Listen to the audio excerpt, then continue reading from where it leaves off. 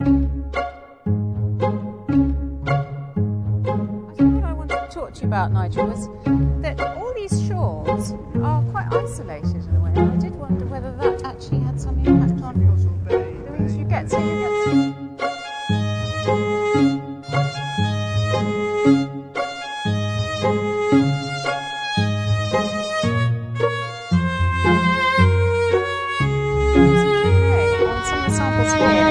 up the coast and maybe a little bit further down the coast and see if there's anything that we can pick up, or whether it is all. Well, we've come down here as part of a survey of the seaweeds of Somerset, and this particular site is interesting because it's got some rock pools with quite a large variety of species which you perhaps wouldn't expect quite so high up the Bristol Channel.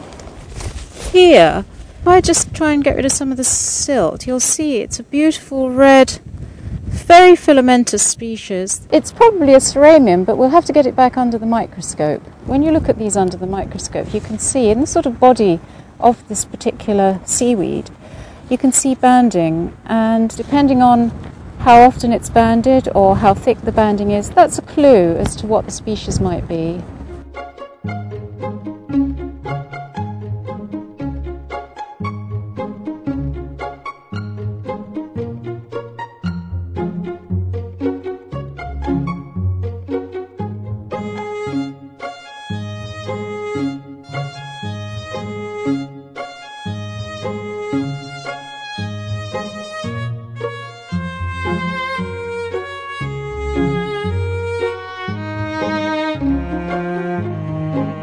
There are three main groups of seaweed that you find on the seashore, and that's what we're seeing here.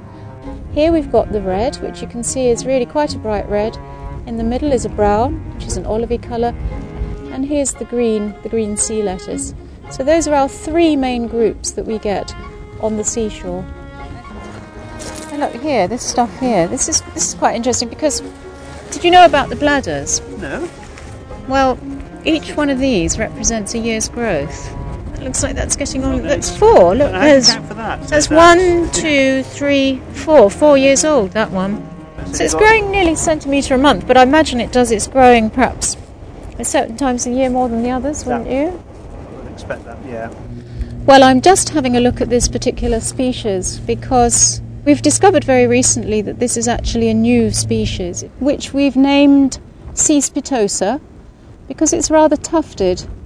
So we think that's a good description of what it's like, and we hope that that will help people to distinguish it from one of the other common species. I think this is a really interesting aspect of our work, that even here up the Bristol Channel, an area that's very, very rarely been looked at for its seaweeds, we're finding new species, we're finding unusual species, and we're finding more diversity than might have been predicted.